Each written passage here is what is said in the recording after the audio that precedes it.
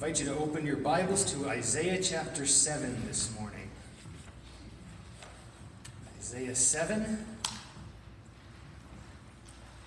our title today is Fear is Sin. As we move throughout the book of Isaiah, we are in a different section now that happens many years after the last chapter we looked at.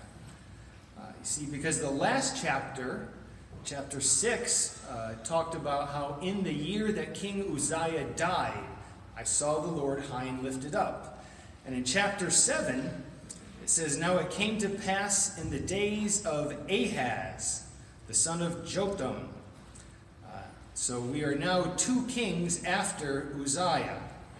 And we're also in a kind of different section of Isaiah because the section we're looking at is going to contain a lot of narrative, right? Where it just kind of tells a story rather than gives prophetic oracles or words that the Lord brings to Isaiah that he then communicates to the people. A lot of what we have looked at in Isaiah has been this imagery and with like poetry, right? But here in chapter 7, we have kind of a story, a little historical account of something that went on in the life of Israel. And what we're going to see today is God give us an insight into fear and why that can be wrong and how fear can be used incorrectly or correctly. You see, fear is a sin because it gives to something in creation something that should only belong to the Lord. Okay? So fear is sin because we're devoting something to something that is created that belongs only to the Lord. I am to fear him. Jesus said it this way, don't fear the one that can destroy your body, but fear the one who can destroy your soul in hell. So when I fear, I'm giving my awe, my fear, my just respect and even holy terror to someone that doesn't deserve it. God is the one whom we are to fear. So I ask you this morning, think about, what do you fear? What do I fear? Do we fear bad things happening to our kids? I remember my mom told me after someone got married, one of my brothers, she said, at first I thought, phew, I've got them all married off now. And then she realized, now there's a whole new host of things to worry about. You know, I now have added to my family, and my family's going to keep multiplying. There's going to be more people to think about. My work isn't done. And thankfully, she couched it in the idea of, my work isn't done for prayer, but sometimes we might fear what's going to happen to my kids.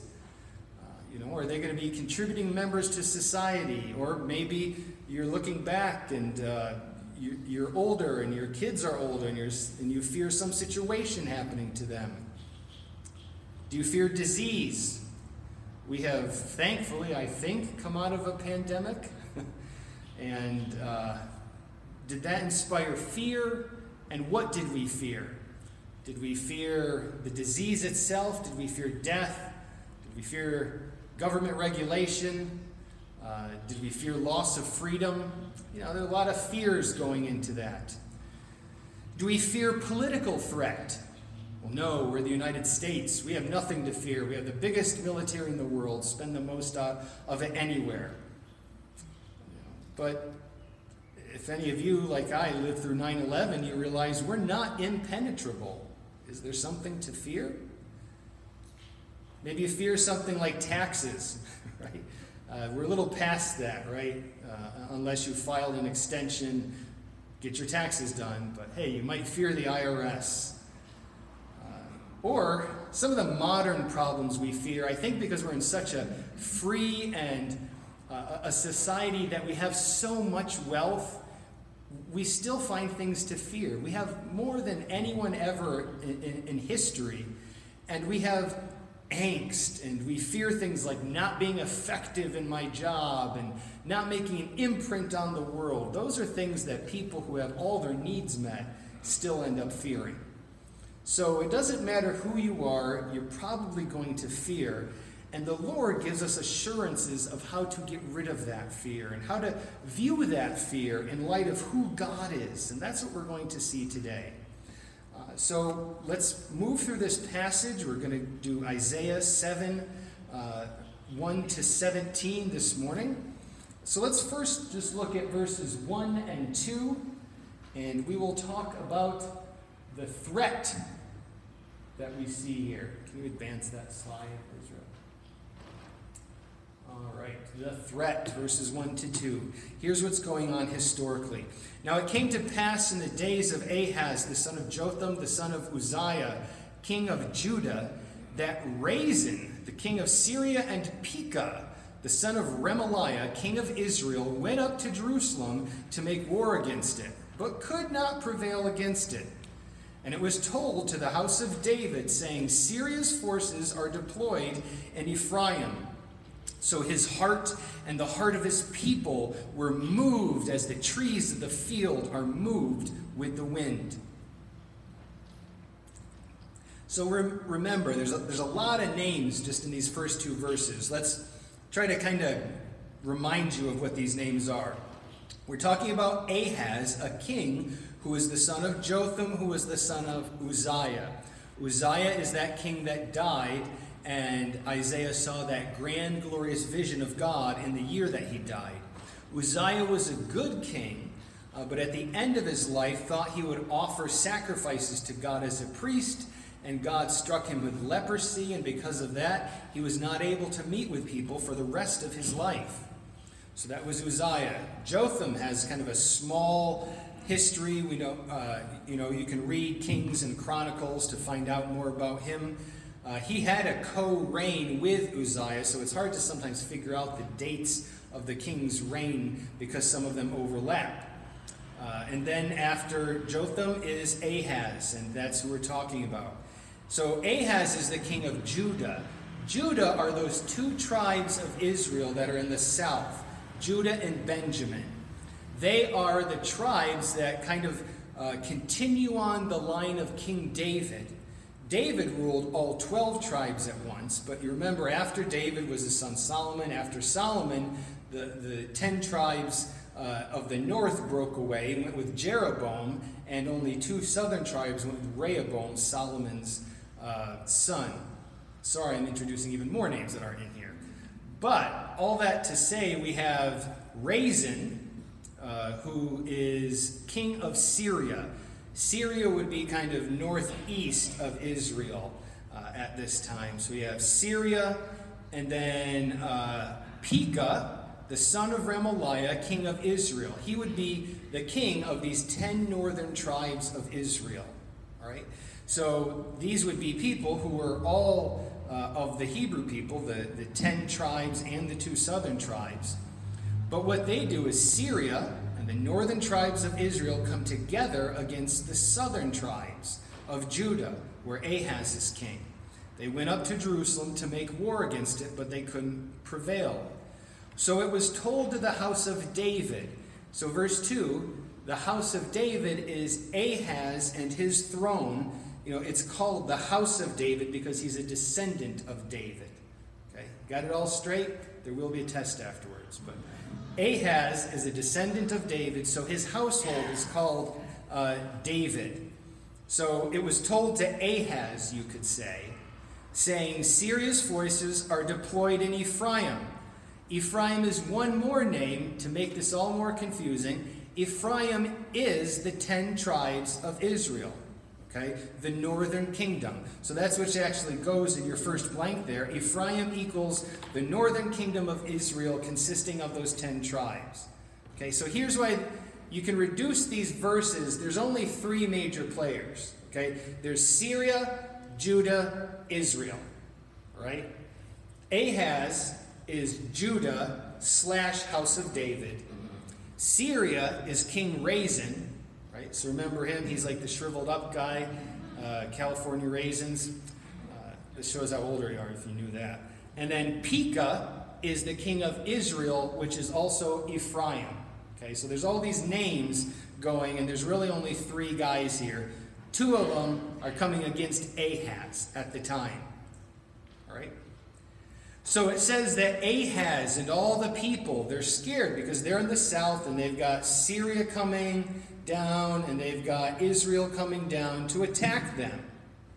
And it was told to the house of David. So his heart, that is Ahaz's heart, and the heart of his people were moved. It says they're shaking as trees of the woods are moved with the wind. We used to have a big old pine tree in our backyard, and my brothers and I would climb up it really high. And you know you got really high when you could actually feel like the top of it move. That's when my grandmother got really nervous. And that's when my mom also would say, we'd say, oh, the tree was moving, we were so high in it. She'd say, don't tell me those things, I don't want to hear that. But this tree, trees blow in the wind. But what does that remind you of throughout this book of Isaiah? Shaking like trees, it's a garden theme. Remember, this whole book, all the way up until this point, has used the idea of trees and plants over and over and over in every chapter. So in every chapter, I'll point this out to you, where we see this tree theme. It's just Isaiah's motif that he keeps saying over and over, just so that you make connections. Right? The connection of, if I'm a vine planted into God and receiving life from him, I will bear great fruit. But if I am a rebellious vine, God will chop me off and throw me away like chaff. And if I'm a rebellious tree, God will chop me down. And God will burn me up. And we're going to see some more burning and chopping later in this chapter. And if you remember in chapter 6, it said that Israel, all of Judah was going to be chopped down like a forest, but out of that would sprout up something. And we'll see this later in chapter 11, that from the stem of Jesse will arise the branch, and that will be the Messiah. So this idea of garden, trees, plants, it's all throughout the beginning of Isaiah here. So Isaiah just continues it.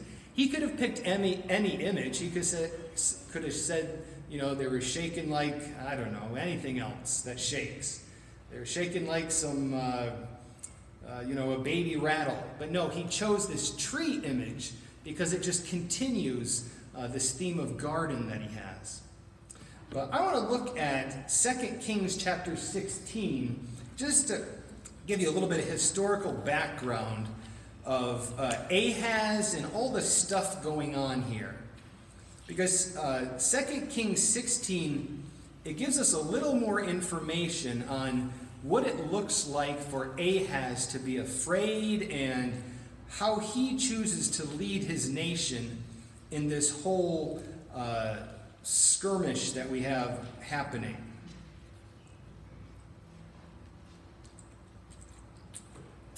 2 Kings 16 says, in the 17th year of Pekah, the son of Remaliah, that's the same guy we just read about, Ahaz, the son of Jotham, the king of Judah, began to reign.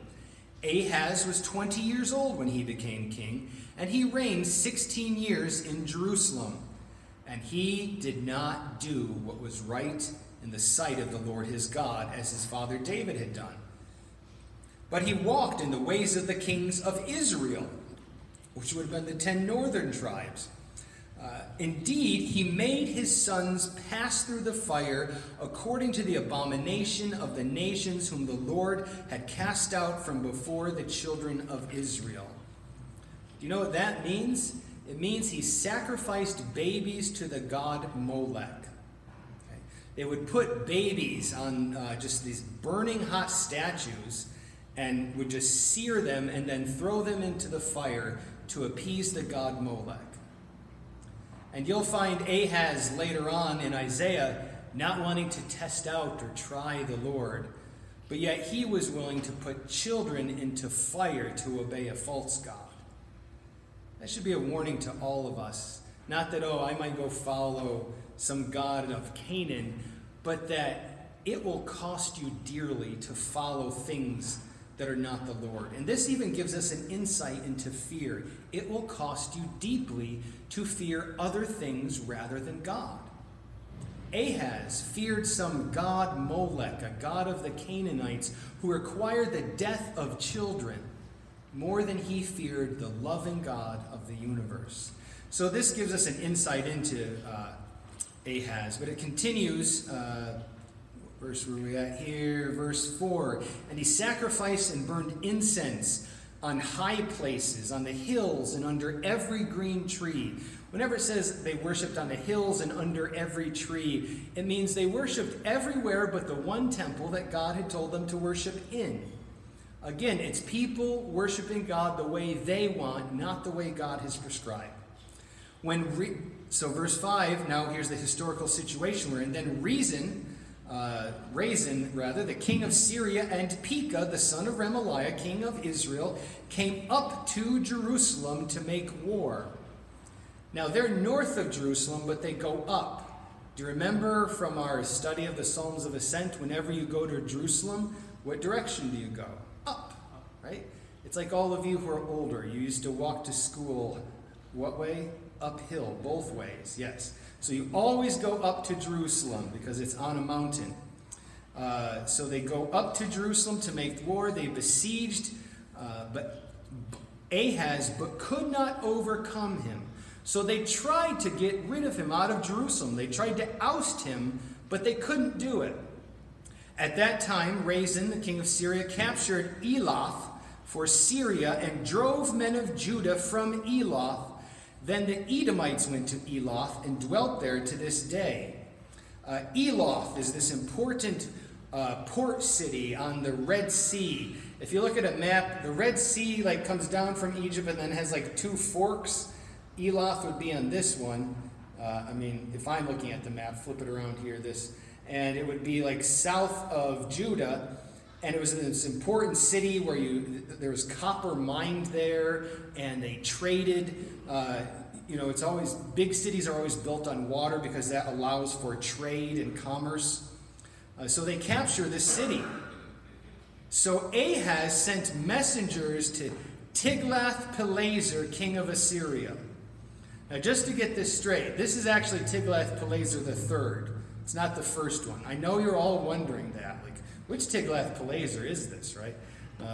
The first Tiglath-Pileser is 1000 BC. Now we're into the 720s. But Tiglath-Pileser III, we used to call him TP3 in our Bible history class.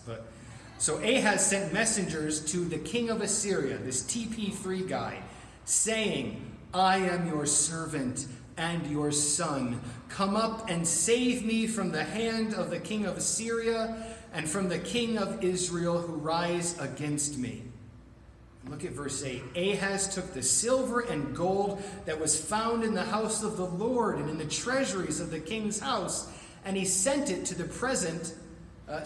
as a present to the king of Assyria. There's another confusing thing. Assyria and Syria are two different things, right? Not like possum and opossum. It's two different things. The king of Assyria is this empire that was near Babylon, and it ruled much of the ancient Near Eastern world at this time. Tiglath-Pileser III was this mighty conqueror. We've got pictures of him fighting lions. Boy, he just thought he was something. So Ahaz is I'm going to join up with the guy who I think is the winner. I'm going to trust him. And look how much he trusts him. He says, I'm your son. He's using family language, saying, you're a father to me, meaning help me, Tiglath-Pileser.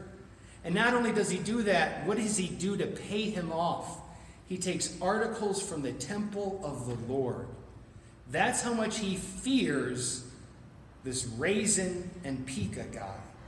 He's willing to go to this foreign power, call him a father, and use articles that should be used for worshiping the Lord and use them to worship, in a sense, this king. This shows us something when it comes to fear. The presence of a threat gives us an opportunity to place our fear in the correct place. That's what we find here. Whoops. We find that this fear gives Ahaz an opportunity. Are you going to trust God or are you going to trust man? He chooses man. We must all make the same decision when we're afraid of something. Am I going to choose the man-made way out of this, or am I going to choose God's way? Now, that doesn't mean God can't use human means. And in fact, he will.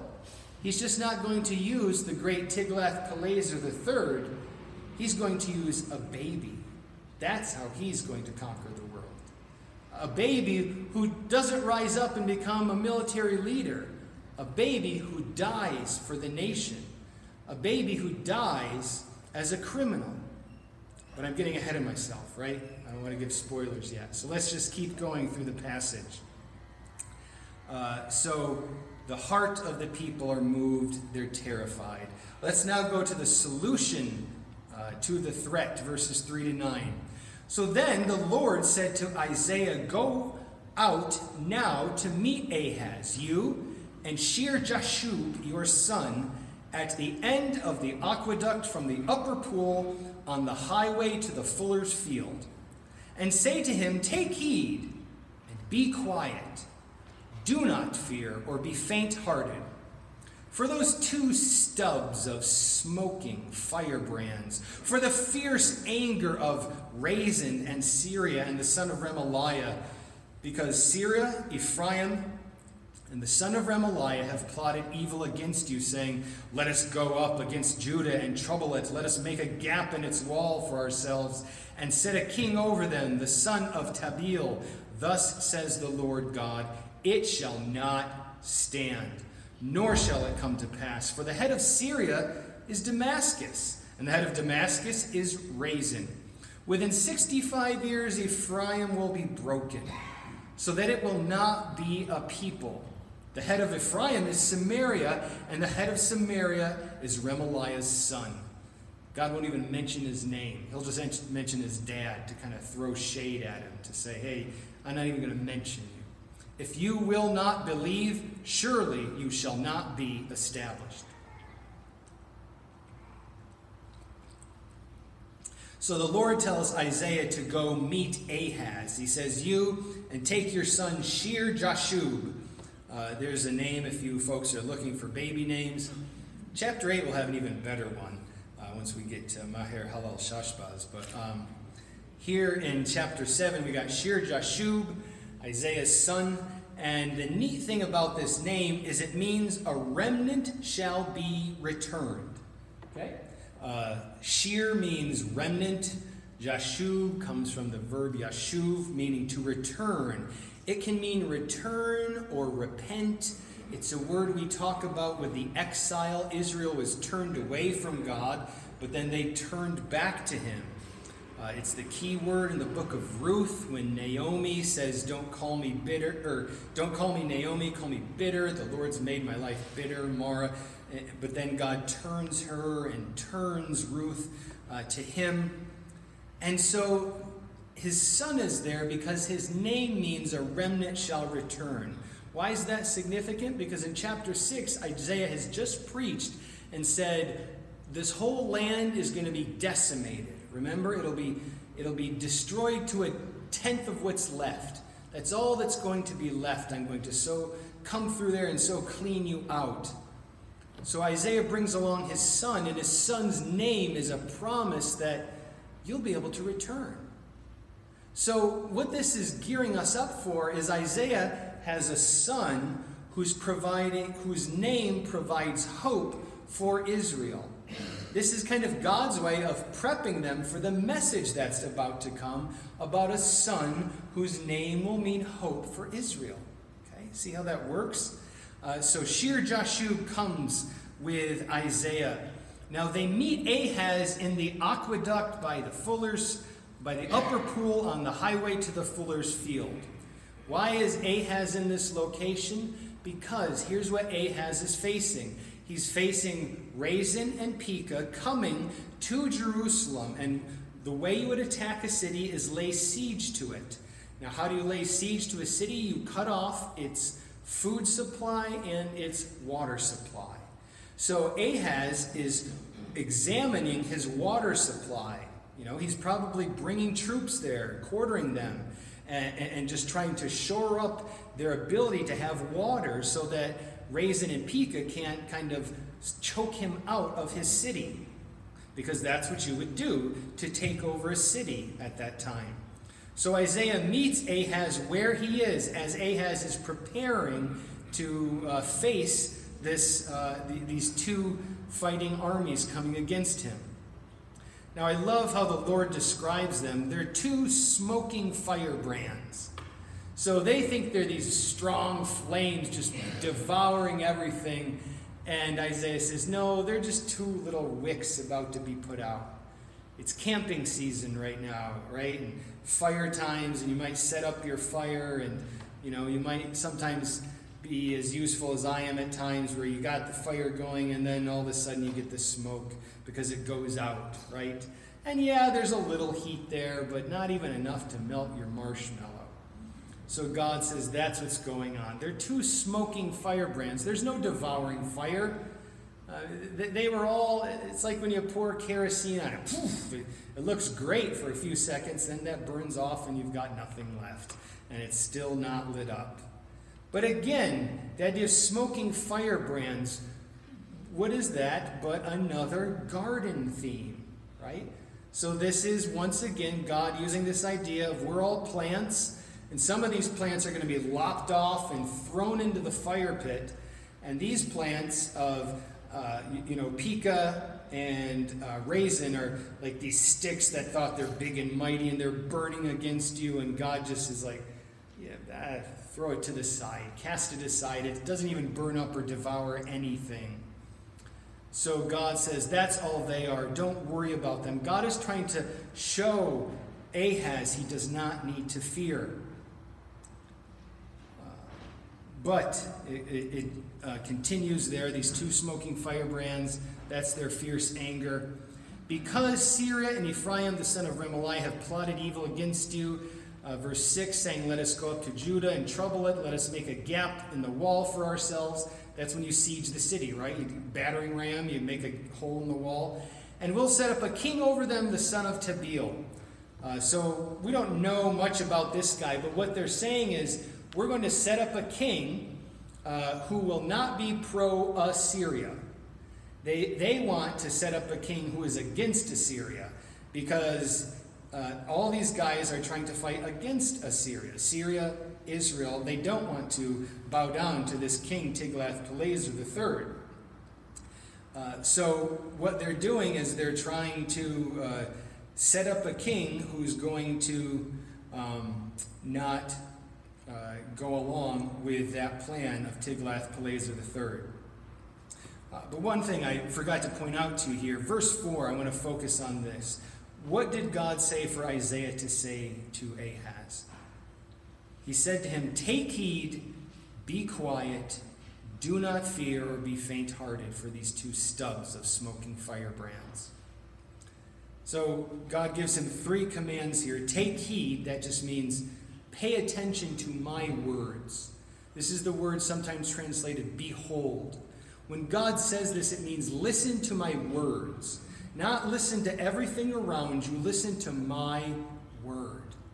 That's what we need to do when we're in fear. Behold, listen to the word of God. Stop listening to the clamoring of the world that is bringing you this fear. And be quiet. Be quiet. When we listen to God's word, we need to quiet ourselves. We need to be listening to what he says and not listening to everything the world says and then just trying to plot and figure everything out. I know a few weeks ago, for instance, when we were looking for a vehicle, I know my mind just got so unquiet.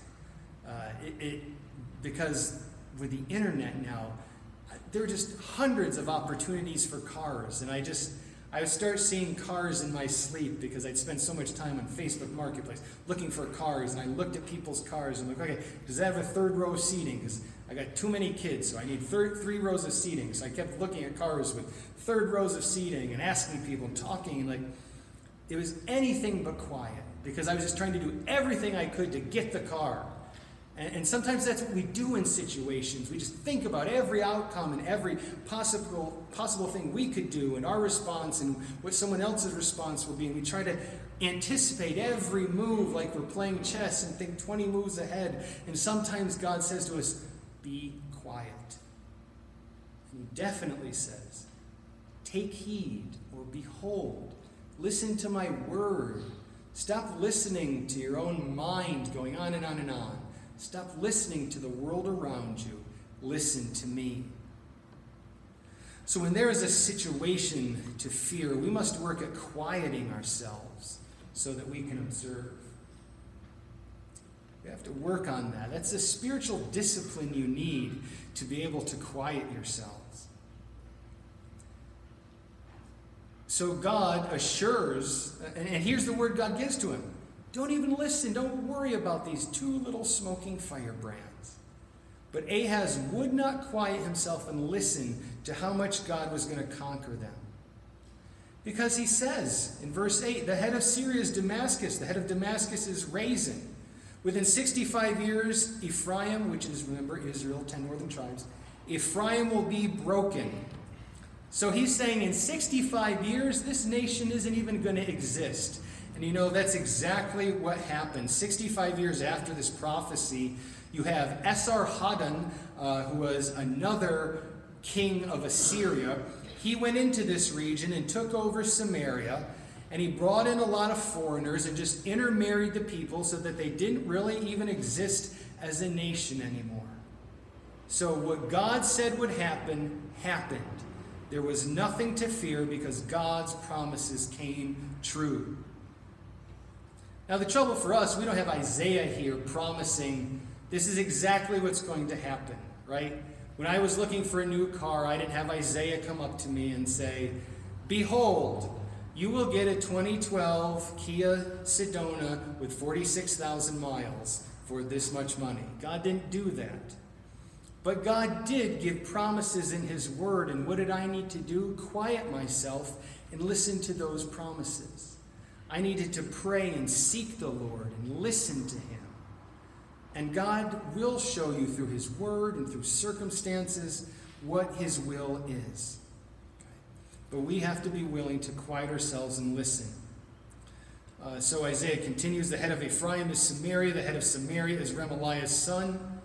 All this means is, what God is saying is, don't be afraid of these nations, because these nations are from the heads, the kings, and these kings are just two wimpy people that are people, creatures that I have made. They're people. The head of your nation is me, the Lord of all creation. The head of their nations are these two smoking firebrands. That's why he says this. And then the last thing God says in this oracle, verse 9, if you will not believe, surely you shall not be established. So this word believe and word established come from the same root word. And that word in Hebrew is where we get our word amen. When we say amen, what does that mean? It means what you have just said, may it be true. What you have just said, we agree, we believe. This is the word of the Lord. Okay? So here's kind of what it sounds like in the Hebrew. If you will not believe, you will not be someone who is to be believed in. You will not be trustworthy. You will not be amen. Right? You will not be established. So God kind of gives this pun on amen so that they understand. Believe and you will be someone that can be believed on, meaning you will be established. You will not be like a tree shaking in the wind. You will be established. So what God calls us to believe is that he can deliver us. But if we refuse to believe that he can deliver us, we will be more vulnerable to attack. We'll be more vulnerable to attack if we won't believe that God can deliver. If you will not quiet your mind, you will be more prone to the attacks of the enemy, to the attacks of life. The more you hold on to your anxiety and don't give it to the Lord, the more that anxiety will rule over you. You have to give it to the Lord. So now Isaiah gives to Ahaz a sign of deliverance. And this sign of deliverance that we find in verses 10 to 17, we usually preach on this at Christmas time. says, moreover, the Lord spoke again to Ahaz.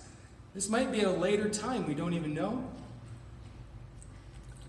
Here's what the Lord said. Ask a sign for yourself. God knew Ahaz was fearful and said, I'll give you a sign. He remembers like Gideon, who would lay out a fleece and ask a sign to the Lord. Many men throughout God's word asked for a sign. They asked for a sign at the time of Jesus, but Jesus wouldn't give them one. Why? Because he'd already given them tons. That's what all the miracles were. And they just keep asking for more signs. Well, God, in his grace and his gentleness, takes this wicked king who throws babies in a fire but won't trust him. God takes this king and says, ask a sign. I'll do anything. And look at how it describes it. Ask a sign for yourself from the Lord your God. Ask it either in the depth, which is the word Sheol, the grave where the dead live, or ask it in the height above, in heaven. So God is saying you could ask for anything. We'll find later on in the book, Hezekiah asks for a sign, that the sun go back, and God gives him that sign. And God would have done it for Ahaz too.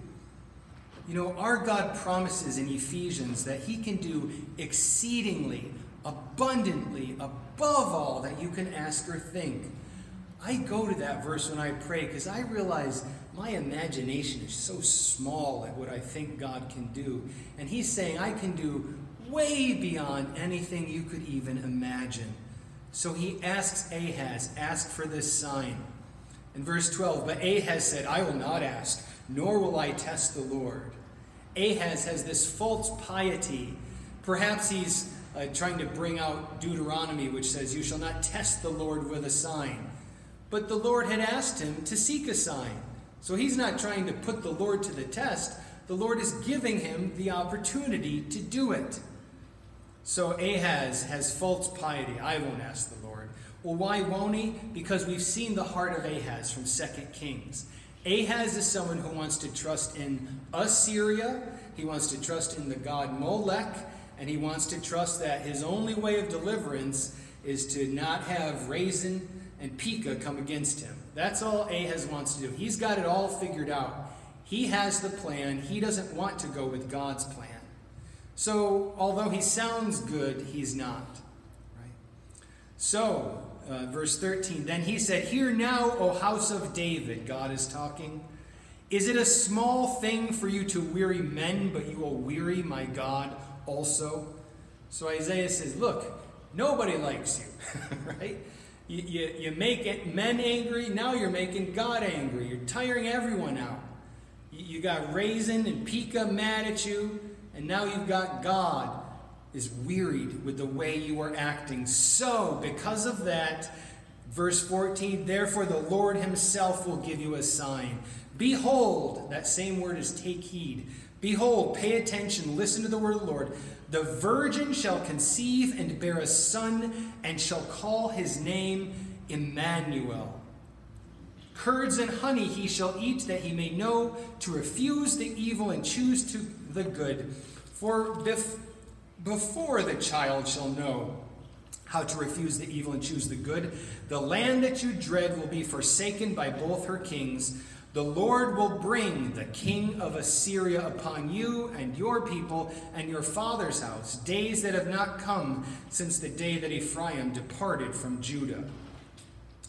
So God says, behold, I'll have this virgin conceive. Before that child grows up, that is in a very short time, your two enemies are going to be destroyed. But then the one you thought was going to be your friend, the king of Assyria, he's going to come in and take you over. And it's going to be worse than when the kingdom split up. So stop trusting in that stinking Assyrian king. It's basically a tone of what's going on here.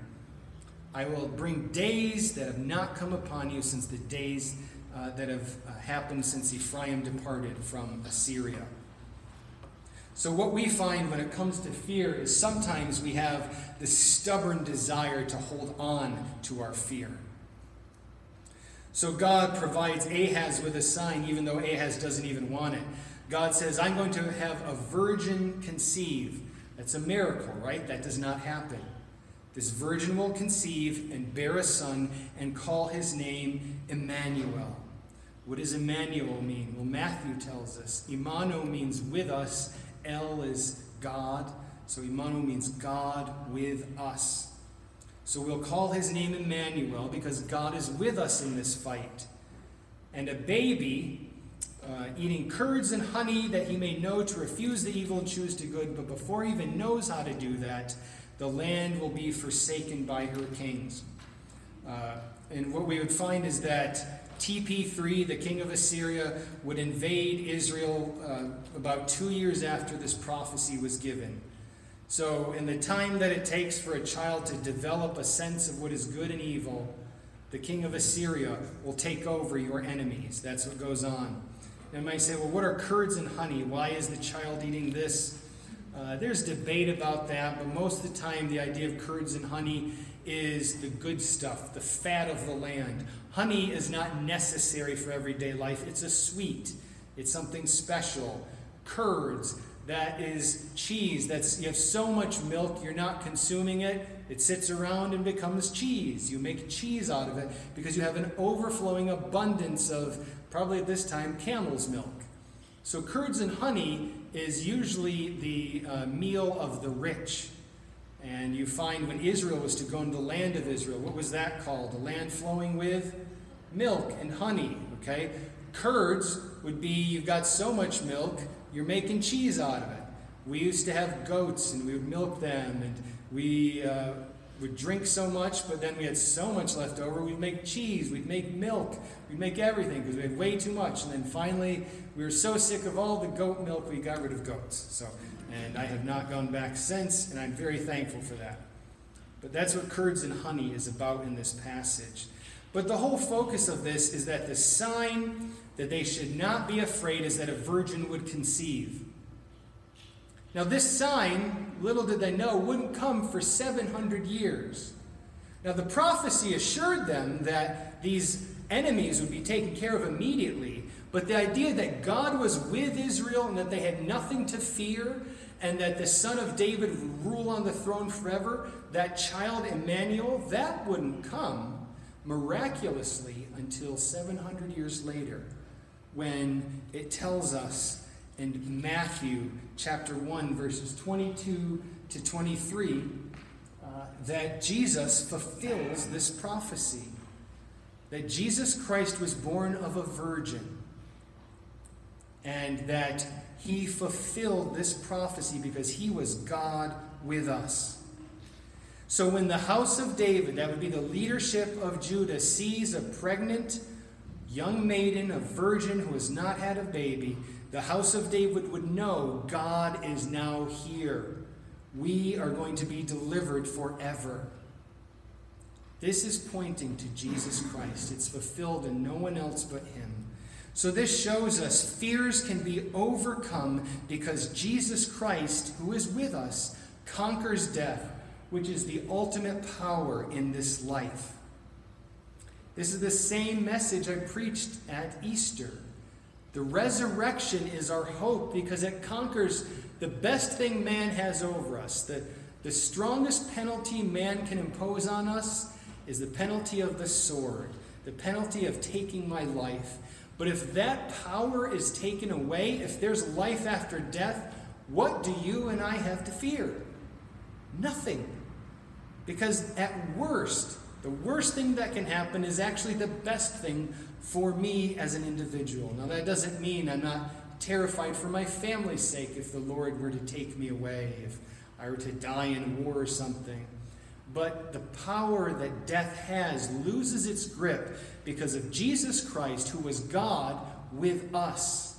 God coming into this mess of the earth, living and experiencing all the ills of humanity, and even having the worst thing happen, dying. God experienced that in Jesus Christ, died in our place, and if we would believe that, we will have the same fate as he did. We will rise from the dead. Because Jesus Christ is God with us. That's what the resurrection of Jesus is all about. It casts out fear. So the next time you have fear in your life, quiet yourself. Stop listening to that fear. Stop listening to the enemy. Start listening to the prophecy of Emmanuel. Jesus is with you.